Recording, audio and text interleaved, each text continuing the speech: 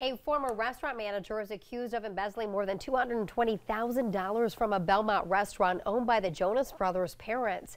Police say Joy Oaten stole money from the Nellie Southern Kitchen in Belmont between June of 2016 and March of 2020.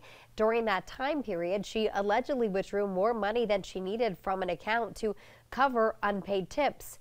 Police also say she deposited $93,000 into her personal bank account. She was booked into the Gaston County Jail this morning and released after posting bail.